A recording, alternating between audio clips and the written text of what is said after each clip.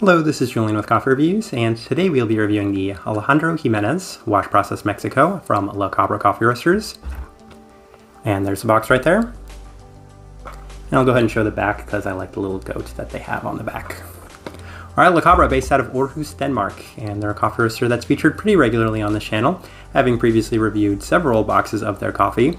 And in addition to that, they were featured in our Cafe Box Advent Calendar Blind Taste Test Rankings video series towards the end of last year, so they have featured quite regularly on this channel, and that's not too surprising given that they are one of the most popular coffee roasters in the entire world, as you can find them pretty much coast to coast throughout the United States, as there are so many coffee shops I've been to around the United States that does carry their coffee, and quite a few coffee shops in the area that carries their coffee pretty regularly. So when I saw this Mexico, it was something that definitely caught my interest, as I very much enjoy reviewing Mexican coffees, and it's nice that La Cabra does carry Mexican coffees quite regularly, so it was a nice little fit for me to review this coffee.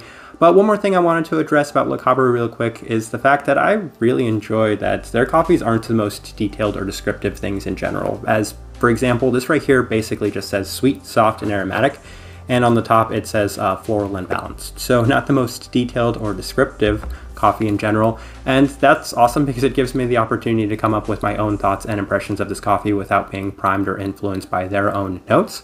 So I'm looking forward to discussing that in this coffee, as this right here is day 25 of this coffee. And La Cabra does have a brew guide on their website, which is a 14.5 to 1 water to coffee ratio, brewed at 96 degrees Celsius to 105 degrees Fahrenheit. And I like my standard recipe a little bit more, so 16 to 1 water to coffee ratio, brewed at 205 degrees Fahrenheit. Best day I experienced from this coffee was through the V60. I think I'm liking it to the Chemex as well. So V60 would indicate a more medium fine grind, Chemex of course a more medium grind. And roast profile for La Cabra, it's something we've touched on in previous La Cabra reviews, as once upon a time they were a pretty light Nordic for their roast profile. However, I believe they've gone to Omni Roast with all of their coffee, so it's a little bit more developed than it used to be. So with all of those things out of the way, let's go ahead and start discussing this coffee. Day 12, first impression, and I know a little early, they say wait 2 weeks, but just kind of wanted to gauge this coffee in general, and it was a little bit more citric than expected. Had some slightly sharp florals, somewhat skewing in a dark bitterness area, so it was an interesting and okay first impression, but I said, hey, I mean, this is kind of a throwaway day, this is just to kind of give me an overall impression of what I should be expecting from this coffee.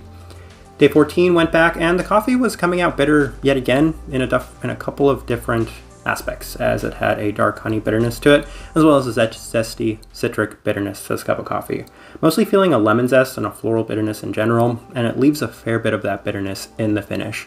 So it wasn't necessarily the best first impression off a couple of first initial tries. Day 16 went back and adjusted to La Cabra's recipe, and I never thought that La Cabra's recipe was going to be ideal for this coffee specifically, as they have one of the most concentrated recipes I've ever seen from any coffee roaster. So as a result, it was a lot more of that floral bitterness, and it was sharpened than previous days, relative to previous days, and even more a bit of this kind of robust chocolate that was coming from this cup of coffee. So wasn't enjoying it too much to this point, but we'll continue. Day 18, back to the standard recipe through the Chemex, and it was really heightening the strong bitterness that was coming from this cup of coffee. Quite reminiscent of vanilla extract down to the strong bitterness. So that's one thing I really wanted to highlight was, I think the best descriptor I had for kind of that bitterness that I was getting from this cup of coffee was vanilla extract, which can be a little bitter if you've ever just kind of had vanilla extract on its own. And there's plenty of dark chocolate and bitter honeysuckle to this cup of coffee yet again, so a lot of different bitter components to this cup of coffee. We'll continue, as day 20 was by far the best day of the cup of coffee to this point, brewed to the V60 with our standard recipe, and a lot of the bitterness had slightly tapered off. So I said to myself, hey, maybe it was just the rest that was kind of contributing to the bitterness that was coming from it. Give it a little bit more rest and the bitterness will taper off, as the honeysuckle aspect was much more on the forefront today. A little less of the chocolate bitterness, and still a nice bit of some sweeter vanilla to the cup of coffee at this point. So by far the best day I'd experienced, and that was, well, what happened throughout. It was still the best day of this cup of coffee. As day 22, it was kind of an odd day, as I did the exact same thing, and this time it was coming out slightly roasty, as there was a slight roasty bitterness that was coming from this cup of coffee, and it was definitely not as good as the previous day, as there was a slight bit of citric, yet again, citric components in this cup of coffee, and it was a little bit more subtle relative to what was a weird kind of robust coffee bitterness that I was getting from it. So That one's kind of inexplicable, but we'll continue on as day 24. Another seemingly odd day, as this time the coffee came out wildly citric. So it finished off into a very strong lemon forward cup of coffee, and it was quite bitter. It had some slight honeysuckle and floral cookie sweetness to the cup of coffee, which was the best part of the coffee on this day. I mean, it was the best part of the coffee throughout the time drinking it, but the strong lasting citric finish was a little bit overbearing in that sense, so it wasn't great on this day. It's not as present today here on day 25 through the Chemex. That's why I wonder if maybe the Chemex would have been a little bit more consistent for the coffee in general, but yeah, it just seemed pretty inconsistent throughout the time drinking it. All right, let's go ahead and put up the tasting wheel so you can see what we were getting. And I'm going to argue with myself on this tasting wheel, so let's run through it real quick as we have 4 level 4s, the finish and the acidity. When I was making this tasting wheel, I initially charted both of those at a level 3, but as the coffee cooled down, both the finish as well as the acidity really opened up, so that's why I bumped those both up to a level 4. Today, it'd be a level 3. I think most of the time drinking this coffee, it would be a level 3. I don't know what happened the time I was making that tasting wheel, which was the previous day, because that citric component was really strong on that day too, and that one also charts there at a level 4. But again, today I would bump that down to a level 3. As well as the bitterness, I would bump that down to a level 3. So this tasting wheel is a little inconsistent in the sense that it would change a lot based off of the day and brew method that you are brewing this coffee. Cleanliness, level 3, I would probably bump that up to a level 4 today, as it's a little bit cleaner today than it was when I made the tasting wheel yesterday. Sweetness, level 3, I think that's kind of consistent throughout. The sweetness and the florals, I feel like they never charted higher than level 3. Even on the sweetest day, which was that day 20 mark, I could only put that at the higher side of level 3 for sweetness. And the florals, maybe if I'm being super generous, lower side of the level 4 when I was experiencing somewhat of a strong honeysuckle. Chocolate. So I like to lump the chocolate and the vanilla in the same category on this tasting wheel. That could have been at the highest at a level 4, which was going to be again on the best day of this cup of coffee, which was that day 20. But even then, that was probably going to be a little generous, level 3. And then bitterness, smokiness, they're kind of on the higher side of things. I think that smokiness is a little high at that level 3, if I'm being completely honest. Yesterday was just kind of a little bit of an outlier, wild day, so that would probably be bumped down to a level 2. Body, it actually is on the lighter side, I think. Maybe that's why they really like the concentration to be as high as it is. Yeah, I know I was going to argue with myself on this tasting wheel because I don't necessarily agree with it most of the time. I think it's a good representation of what I was experiencing yesterday, which was a little bit of an odd cup of coffee.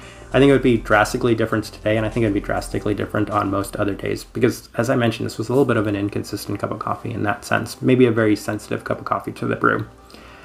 All right, my overall thoughts and impressions of this coffee. So, I mean, Mexican coffees aren't the most wild out there cups of coffee to begin with, so I didn't necessarily expect it to be. But what I've noticed is this has been, for the most part, in line and pretty consistent with what I've experienced from most of Le Cabra's coffees in general. As in most of our reviews, the coffee seems to kind of maintain itself on the lower side of things. Like, it doesn't usually reach too many things above a level 3.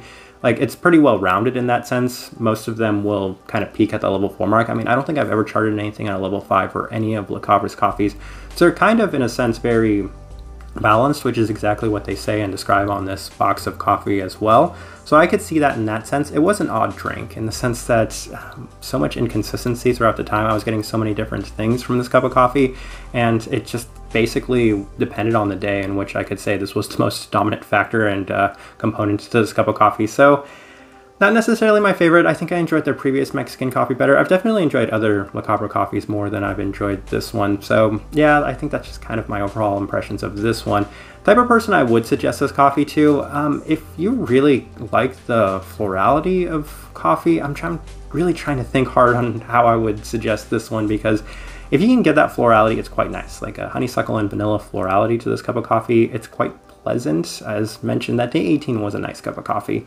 But keep in mind that for whatever reason, there seems to be a lot of citrus that comes from this cup of coffee from time to time, and it can be a little inconsistent. So if you really like kind of testing it out, a lot of variety to your cup of coffee, and you don't mind the bitterness, then I think this one's a pretty good fit for you. But for the most part, I think that's kind of the best way I can leave this review. If you've by chance had an opportunity to try this coffee or anything else from Le Cabra, would love to know your thoughts and impressions of it or them as well. If you're enjoying the content, give this video a like, subscribe if you're not already subscribed. This right here has been a review of the Alejandro Jiménez Wash Process Mexico from Le Cabra Coffee Roasters. Thank you for watching.